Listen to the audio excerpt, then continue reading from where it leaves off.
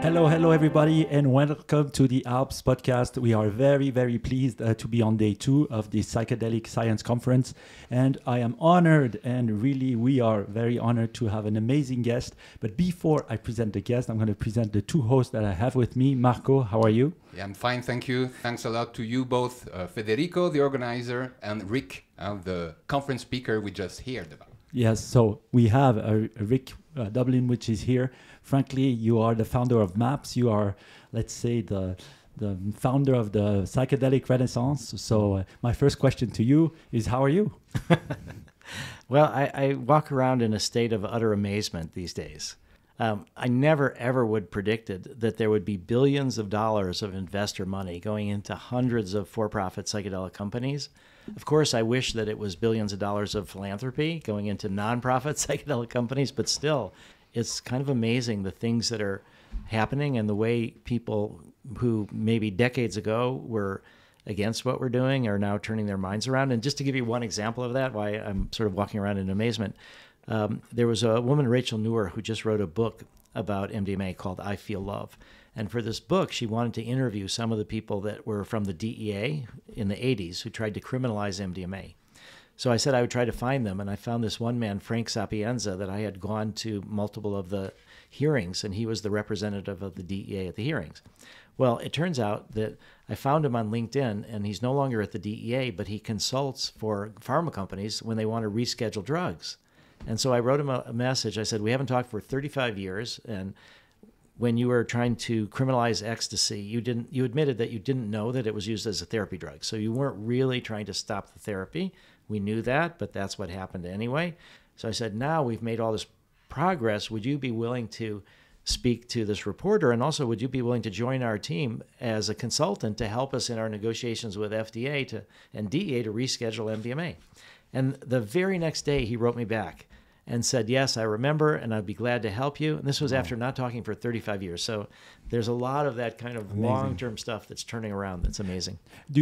Can you say one thing which you thought made the difference between discriminalization and where we are now? Is there one thing? Or Yes, there is one thing. And it was in 1992, and it was the FDA. And the FDA had blocked research for decades with psychedelics, and psychedelic research had been blocked pretty much all over the world as well in the reaction to the psychedelic 60s. And so because of the AIDS community, so AIDS was terrible in the 80s, and there was a group called ACT UP, which was really protesting the fact that the FDA was very slow to approve drugs, and they felt that they were overly worried about risks, but they weren't looking at a dire need that, people had this fatal illness and that they weren't looking enough at benefits. And so ACT UP did a demonstration, and they actually shut down the FDA building, which shocked the FDA. So they created a new group in response called the Pilot Drug Evaluation Staff to pilot test new ways to evaluate drugs that might be faster. This was created in 1990, and we had applied to do MDMA research since I started MAPS in 86, and it was we had all these protocols rejected. In 1990, they approved Rick Strassman to do a study with DMT, but it was looking in a negative way, sort of could more DMT in your brain cause schizophrenia or something, funded in part by the schizophrenia organizations. And so in 1992, the FDA said they have to have a meeting, a formal meeting, should they open the door to therapy research with psychedelics, looking at the benefits, not just the risks. And that meeting went great, and the FDA did decide that they would open up research, and then they gave us permission for the first study with MDMA. So I think if we look back on what is the key moment for the psychedelic renaissance now, it's the FDA in 1992 saying, we're done with prohibition of psychedelic research, regardless of the science. It's been the politics to suppress this research, and we're not going to do that anymore. Very nice. So back to Geneva, Switzerland, when we are live from the ALPS Conference 2023.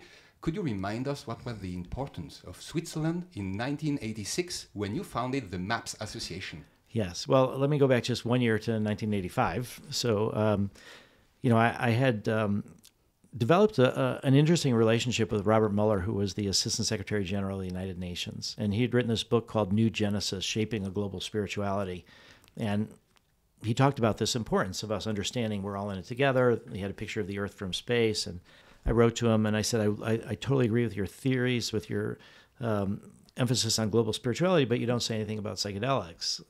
Would you be willing to learn about psychedelics and open up the door to psychedelic research? And he wrote me back, which shocked me, and recommended that I contact Vanya Palmers and others. So I, met Vanya in '83.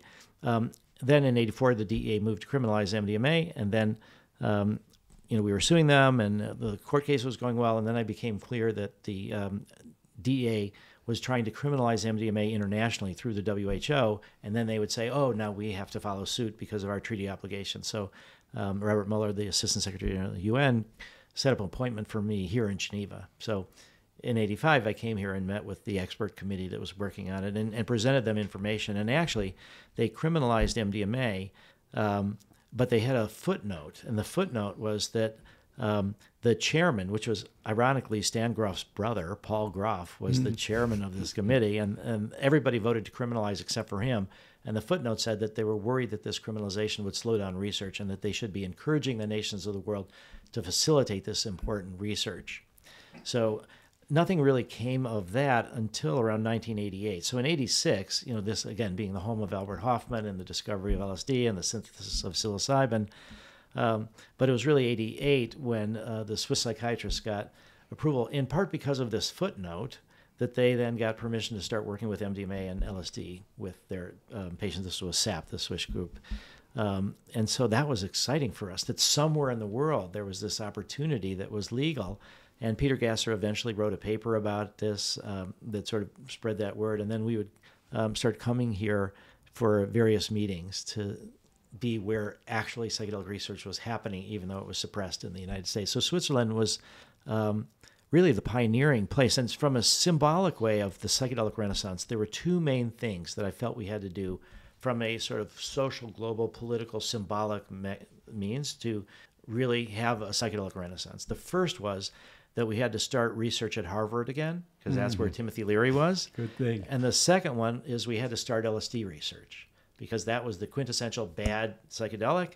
And so we were able, with Peter Gasser, in 2008 to start LSD research for the first time here in Switzerland. And one of the things I'm most proud of is that happened several months before Albert Hofmann died, so that he could see the opening of LSD research. And Anita, also his wife, saw that before she died, a few months before he died.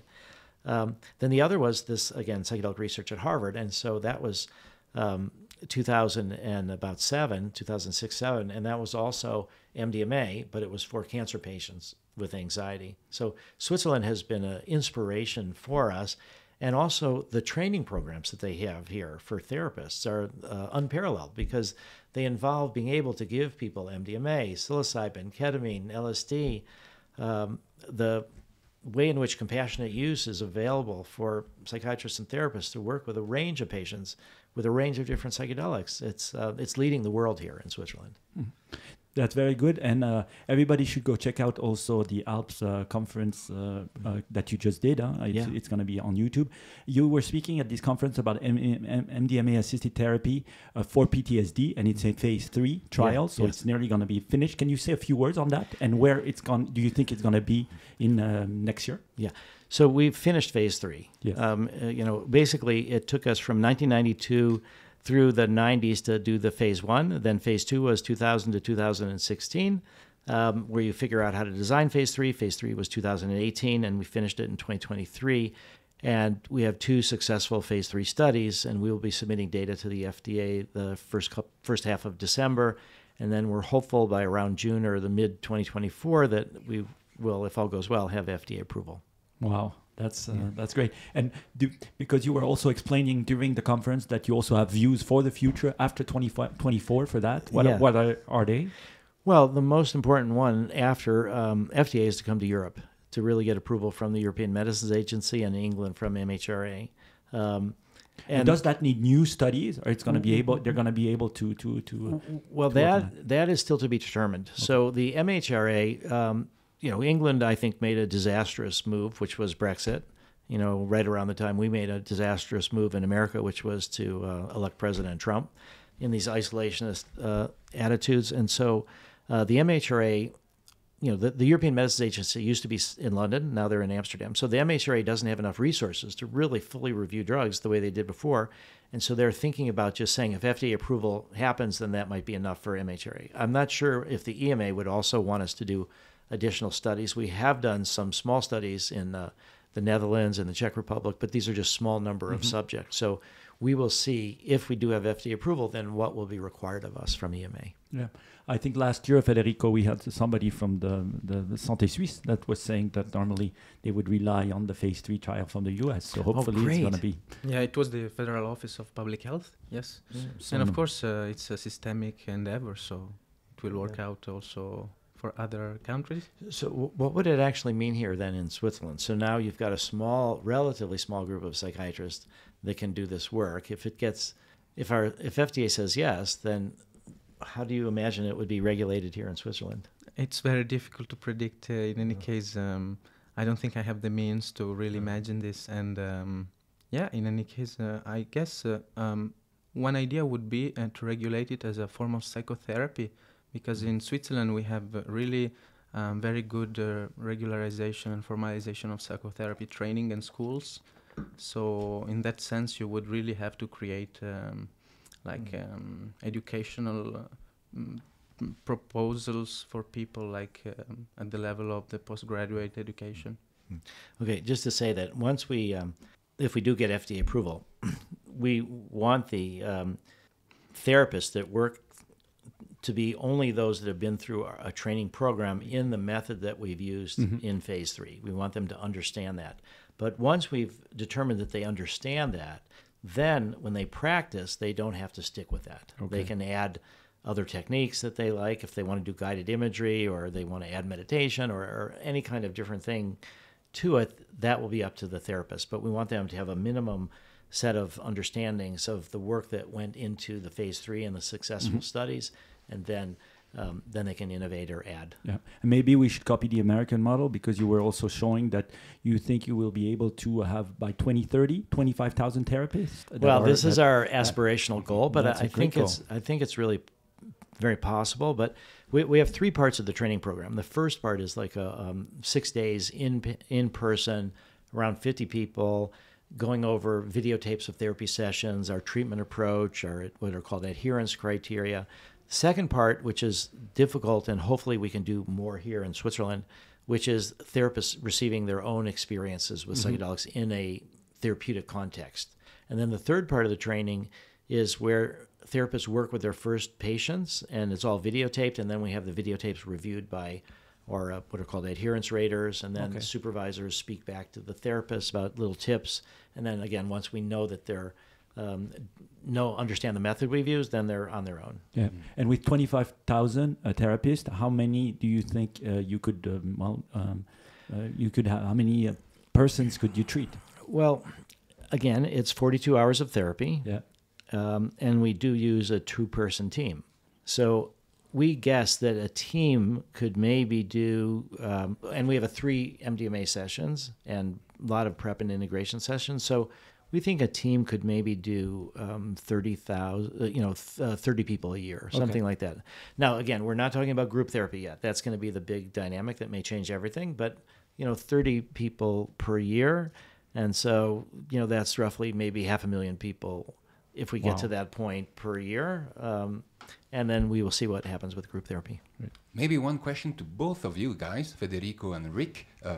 Nowadays, what will be, after your opinion, the most promising regions of the world in terms of psychedelics for therapeutic use, except US and Switzerland? Well, there's a bunch of different ways to look at most promising. I would say, sadly, pharma looks at most promising is where they make the most money. The other way to say it is where's the most suffering, and then how do we bring healing there? So I think that Australia is already moving forward in a bunch of different ways. I think the Brazilians, we've already had a bunch of research in Brazil, but again, from a point of view of really globalization, FDA approval is extraordinarily helpful, but so is EMA approval. So the most promising for us is to go from FDA approval to work with EMA.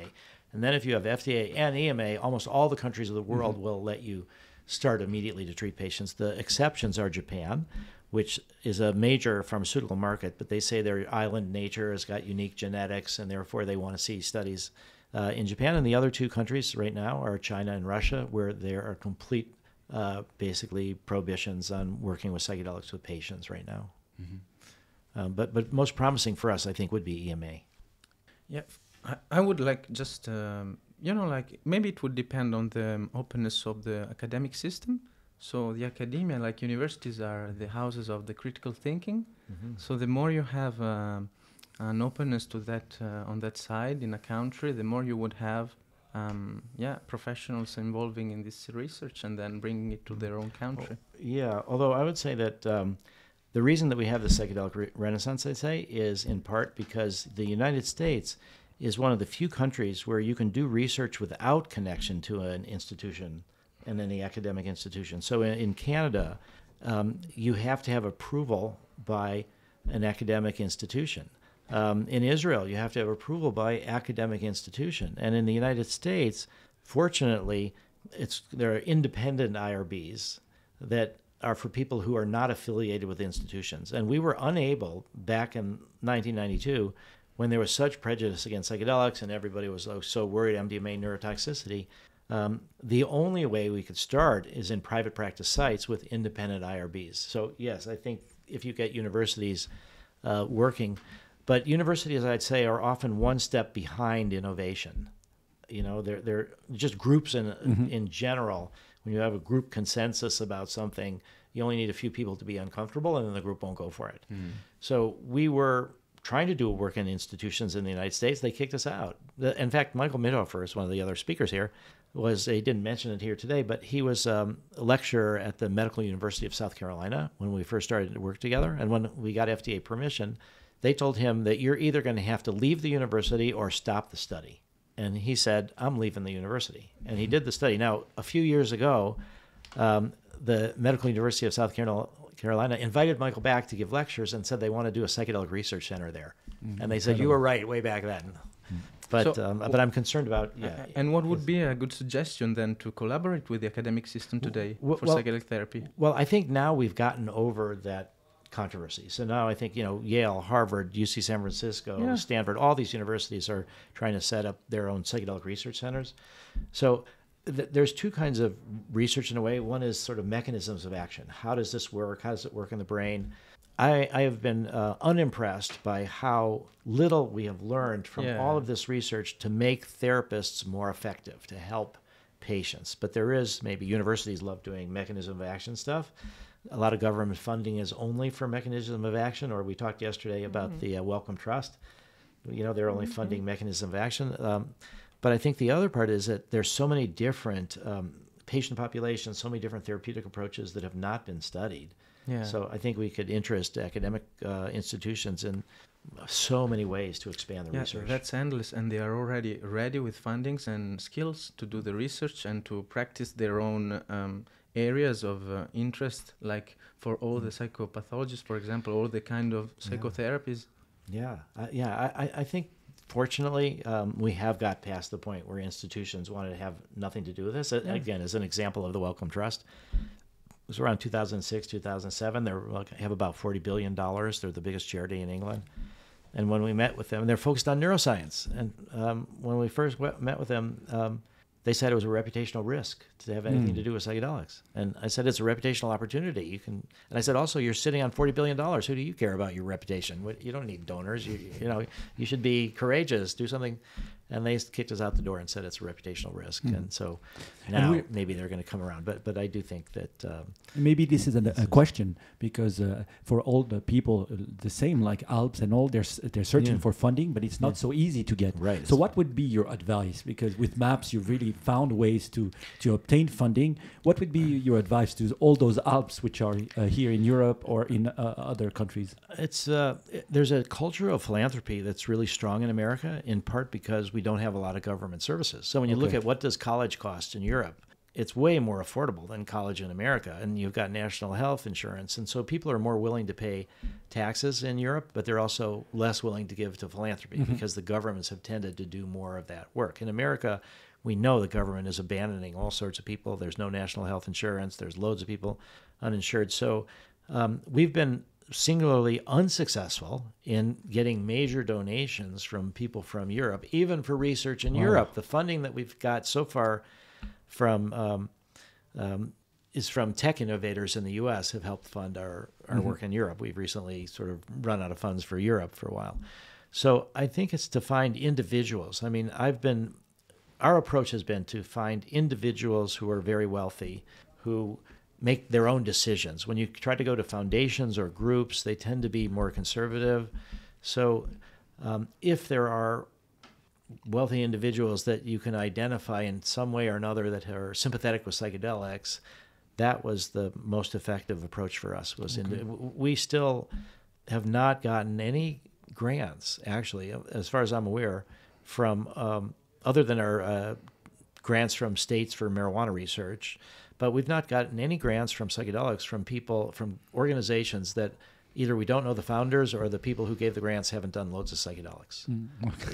But I think really then in Switzerland the situation is really different because we have already so many universities doing academic research on this, so you can collaborate with them to ask for proper funding from the Swiss national funding option, and also then through all the non-profit foundations, philanthropic foundations that are here.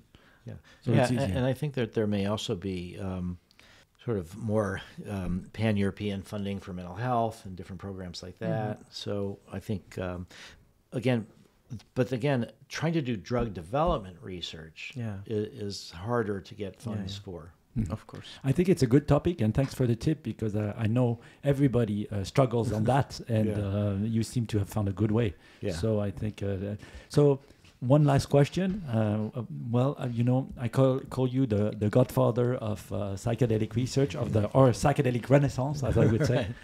And what do you want your legacy to be? What do I want? Well, I hope that we get FDA approval, of course. But then I really hope that we move around to globalize, and particularly the humanitarian projects in countries that have, large amounts of trauma but hardly any money. I think that would be the way to fully leave an important legacy, is that we need to really think globally about the burden of trauma, and we need to figure out different culturally competent ways in places where they have local healers, where they don't have psychiatrists and therapists. So I think it's hard to start thinking of your legacy, because it means, of course, you're dead.